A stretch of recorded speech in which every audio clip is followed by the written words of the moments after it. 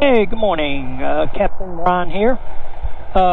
Today I'd like to talk about density altitude. Recently, a pilot friend of mine crashed his gyroplane on takeoff on a grass field, short field, about 1,800 feet.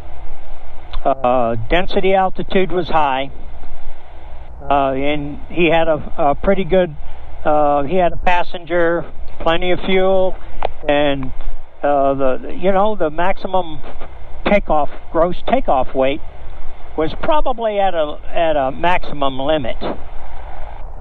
So you really have to be careful with density altitude. If you're used to flying during the winter time when it's cool, density altitude's not a problem. But then you start flying when it's high, hot, and heavy. A lot of humidity, high temperature, and heavy being the aircraft itself and whatever it's carrying.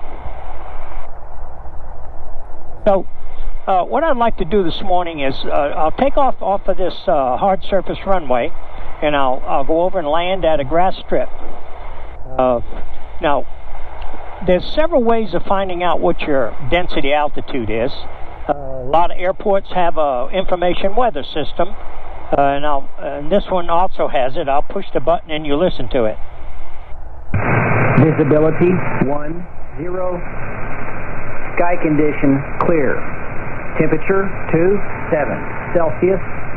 Dew point 15 Celsius. Altimeter 3009er. Remarks: density altitude 1,500. So that's one place where you can find it, and also most airports that have an information weather service also has a landline that you could contact and before you even go to the airport to fly.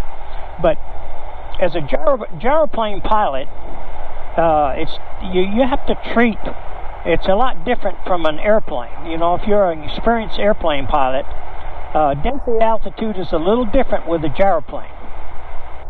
An airplane, its wings are ready to fly. All you need is airspeed. But in a gyroplane, you need to get your rotors up to RPM before you can create any lift and also airspeed, and that uses runway. So establish your density altitude limitation. It's very important that you maintain within your limitations and the aircraft limitations. Now, in this situation, the grass strip was approximately 1,800 feet long. And when you take off of grass, you got that drag from the ground and the grass, so your acceleration, ground speed, is going to be very slow. Therefore, your takeoff distance is going to be extended. And the first thing a pilot does when he has an obstacle in front of him for climbing, and to clear that obstacle, is pull the cyclic back to climb. Well, if you don't have the proper airspeed, it's just like putting on the brakes. You pull the cyclic back, the nose is going to come up, the aircraft's going to slow down. You cannot power out of that situation. So you're just going to settle, and that's what happened to this pilot. He had flown off of this runway prior, but now they got 12 foot of corn in front at the end of the runway that he has to clear on takeoff. So what we'll do today is we'll actually land at the grass strip and try to give you a sight picture of what you're facing when you start your takeoff. Okay, we're ready to line up and wait. Search traffic, yellow gyroplane. We're lining up and waiting 01 for departure. Search. Okay, traffic looks clear. Yeah, there's no density altitude out here today. It's pretty cool, probably about 75 degrees. And really, density altitude, if it's like 3,000 feet, that's saying that the airport that you're taking off of at that moment is like taking off an airport at 3,000 feet elevation. So when you get up higher, the density altitude is higher, the air is thinner, the rotor blades struggle for efficiency, the propeller struggles for efficiency. It's just like you going outside and working on a high high humidity, high temperature day. You don't feel very good. You don't have a lot of energy. It's hard to breathe. Same thing with an aircraft. Okay, we're all set up here. And here we go with the first takeoff. Going through the checklist: position, centerline of runway, whole wheel brakes, cyclic full forward and centered, select switch to flight, and throttle in the green line and pre-rotate. Now if you notice this runway, it's marked. It's got dash lines and solid lines. Those lines are 500 feet apart. So I suggest you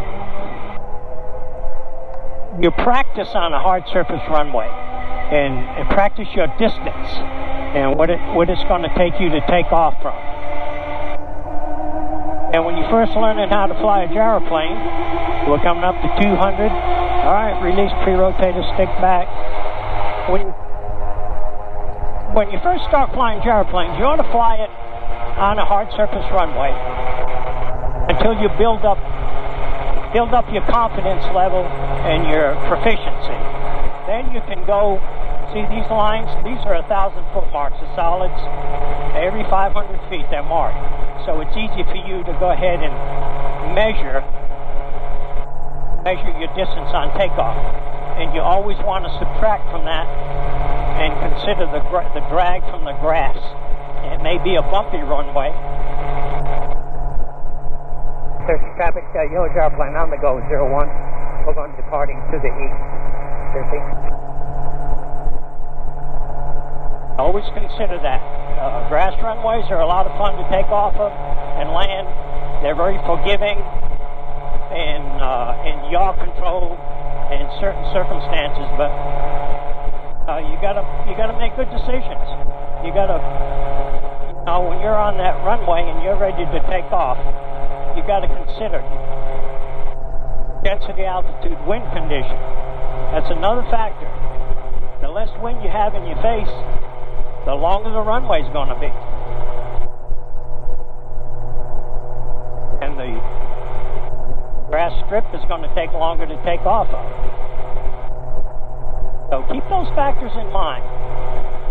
Practice. Even if you're a high-time airplane pilot, stay on a hard surface runway for a while. Build your confidence level. Searching traffic, yellow gyroplane. We're going to be 1 mile east at the grass strip. Searching. Now the wind's out of the north today, and this runway has a lot of trees on the north end. But the runway is about 2,700 feet long. But I just want to land there and stop and let you look at the sight picture. Because when you're all boxed in with obstacles, and especially at the end of the runway that you have to clear, you have a little different mindset. And the first thing you're going to try to do is get this puppy off the ground as soon as possible. Well, if you don't have rotor speed and airspeed, gyroplane's not going to go anywhere. It's going to be on the backside of the power curve, and everybody brags and says, well, gyroplanes don't stall like airplanes.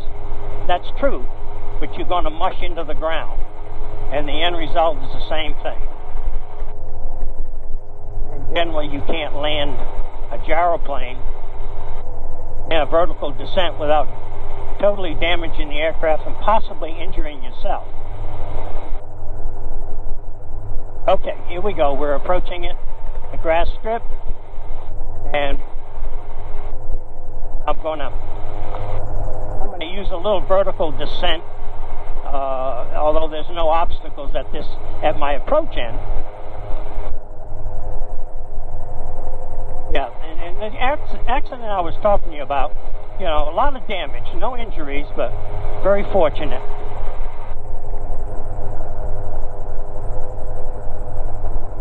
Make good decisions. Use good judgment. Don't, cameras shot down more gyroplanes than guns have. So don't try to practice and show off in front of a crowd. They didn't do this in this situation, but I just want to mention that to you. There's a little crosswind here. You notice this yaw string is to the left. All right, looks clear. Looks good.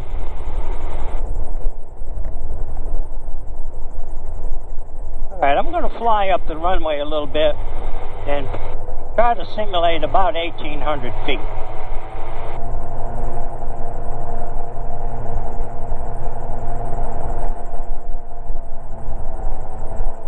It's about 2,700, so maybe right about in here, I would say, the 1,800 feet.